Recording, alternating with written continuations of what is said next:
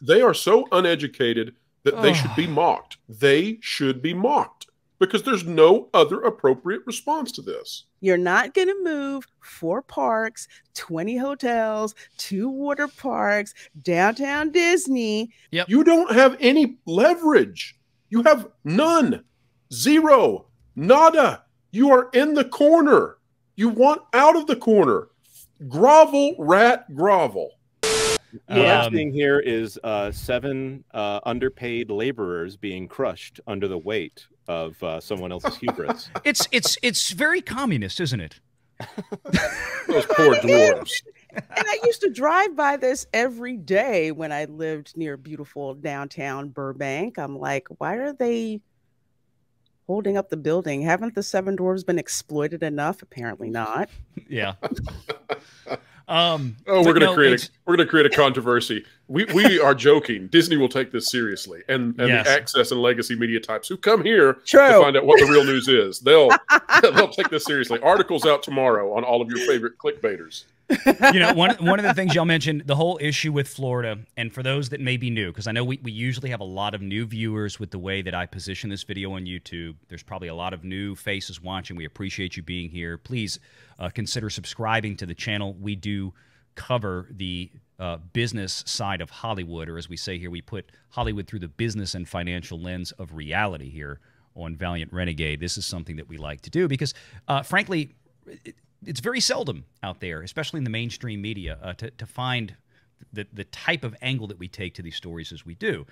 As relation to the former Reedy Creek Improvement District, now the Central Florida Tourism Oversight District, yes, they're looking at billions, tens of billions of dollars in new costs over time for sure. And there's nothing they can do at this point, in my opinion, to overcome the legislature. Disney is now trying to get this federal judge to basically at least proceed with the case from the constitutional, quote-unquote, constitutional violation perspective, which, of course, as we've covered numerous times here on Valiant Renegade, the constitutional argument undermines the very special taxing district that Disney had itself, Reedy Creek, because it's not supposed to be Disney. And, of course, a corporation has no constitutional right to its own special tax district anywhere. That is a privilege granted by a state legislature, whether it's Louisiana or Florida or Texas or anybody else out there.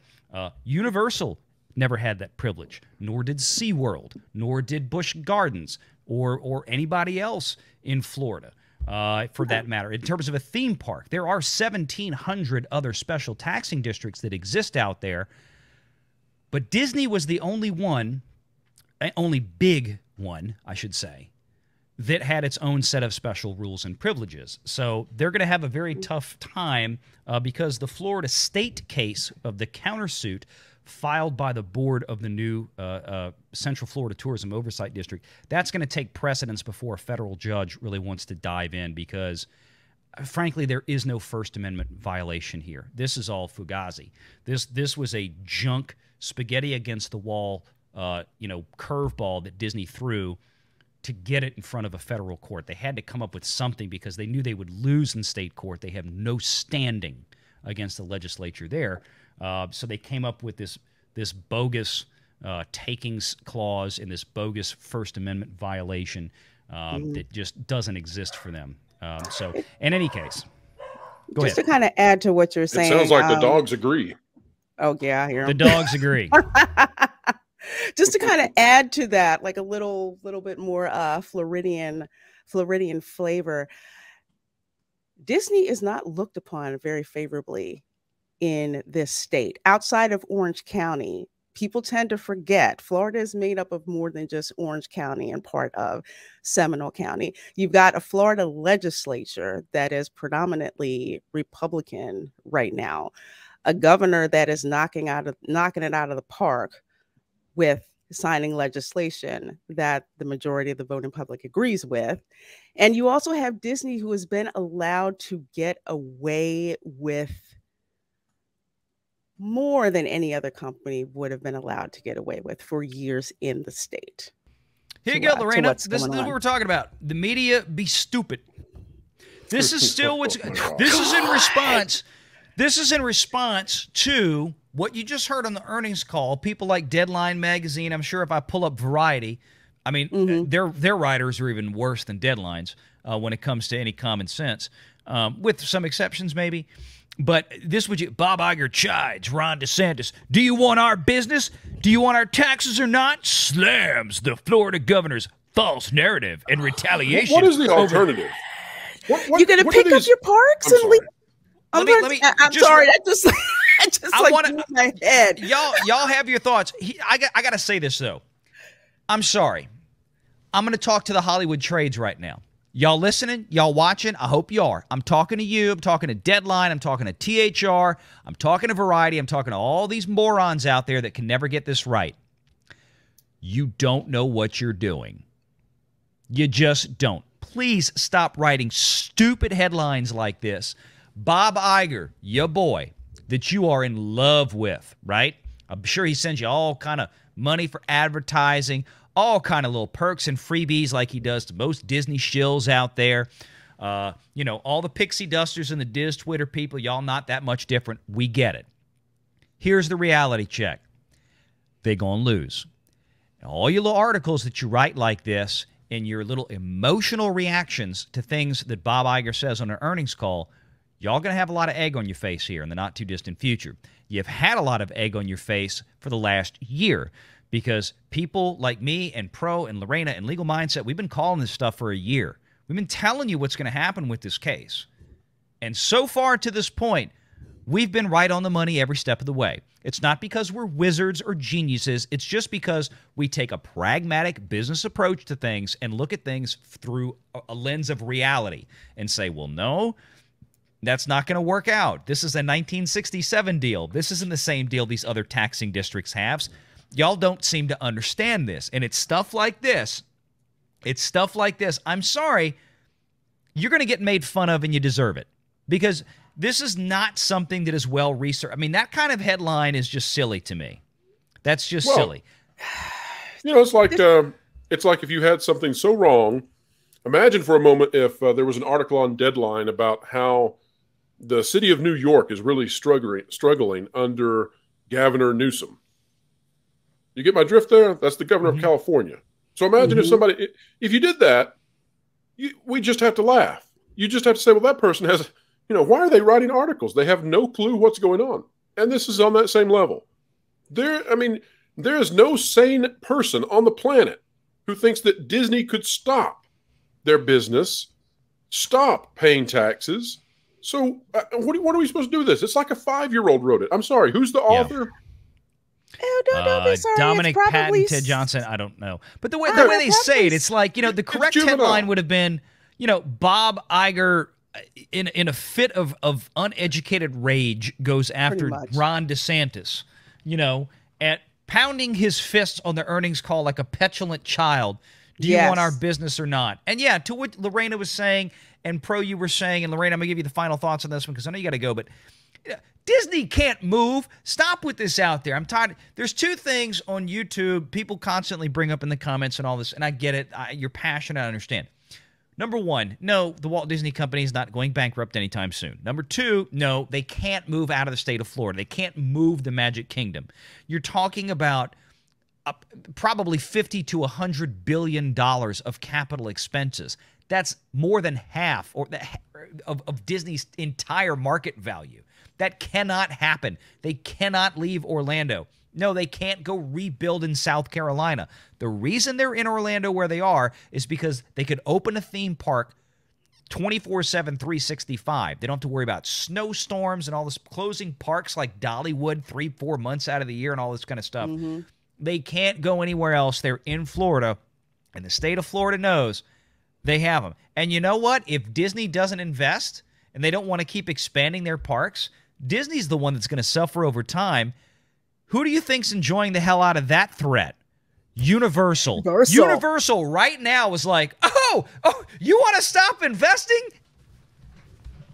That's right. I mean, they're loving this. Well, Universal will pick up all that business. They don't care. Yeah. They will get it all. And Florida won't miss a beat. This is just, this is like, it's like Mean Girl sass online. These people have no idea. Yes. They are so uneducated that they should be mocked. They should be mocked because there's no other appropriate response to this. It isn't, and it's just like, again, when I read articles like this, unfortunately, it brings back memories of living in Los Angeles, where you'll get some intern that'll write some article like this that just shows a Hollywood attitude. You people over in flyover country, you don't know what's good for you, so you need to have a good talking to. So that's why they have Bob Iger saying, "Do you want our business taxes or not?" Well, guess what? You don't have a choice. Florida is going to get your business, is going to get your taxes, which they've been getting. You're not going to, like Valiant was saying, you're not going to move 4 parks, 20 hotels, 2 water parks, downtown Disney. Well, I'm really going back. Disney, they call it Disney Springs now. Whatever it is now. You're not going to move all that. Where are you going to go? Yeah. What other state is going to give you the accommodations that you have here? And for my fellow pixie dusters, I know pixie dust is a hell of a drug. That's why I give it, a bunch of leeway. Yep. If you want to see what happened the last time Disney tried to do a park post what was in Florida, go look up Disney's America. Yeah. Go see how that went over. Okay. I mean, I know, just look it up. Just look it up. It didn't end well. And you know what most other people don't ever consider with this, Lorena and Pro, is that if Disney moves out of Florida, people think, well, they'll sell all the property that they have and then use that to reinvest. I've heard that when I'm like, do you know what the book value of that property is worth to Disney versus what the actual market value is to anyone else? We're orders of magnitude apart. Because it's not like, let's pretend that Disney would sell all of its property that it has there and move to South Carolina or whatever people think it'll do. And first, there's no business that would buy it. Well, yeah, but let's pretend for a second that let's pretend that Comcast would come in and go, all right, we'll buy it. Disney's going to be like, sure, we want $100 billion for that property. But you can't use the castle, the Epcot ball, anything on the showcase. You have to tear all that down. What is that property? What is the property really worth to anybody else? Next to nothing compared to what it's worth for Disney, because they can't reutilize any of the buildings, the infrastructure on it. Disney's never going to allow something like that. The only thing that property is worth is the swampland, the dirt it's sitting on. Every structure, every building on there, maybe the hotels would be able to be kept, but as far as the parks themselves, there's no way Disney's going to let them walk out with using all of that Disney-looking property. It's just that's the point. They're stuck. It's folks. An unsellable. It's done. It's an unsellable property, unless I guess everything's sellable at some point. But I mean, what for pennies on the dollar? It's unsellable. It is non-transferable. Essentially, you can't move it. You can't stop running it. Nope. It's just there. And these articles, just go through the headline. What's wrong in it? Bob Iger chides Ron DeSantis. Well, how about this? Why would you chide someone who can literally put toll roads now all over your property and charge every one of your buses $100 every time it passes by? Yep. You don't have any leverage. You have none. Zero. Nada. You are in the corner. You want out of the corner. Grovel, rat, grovel. Renegade.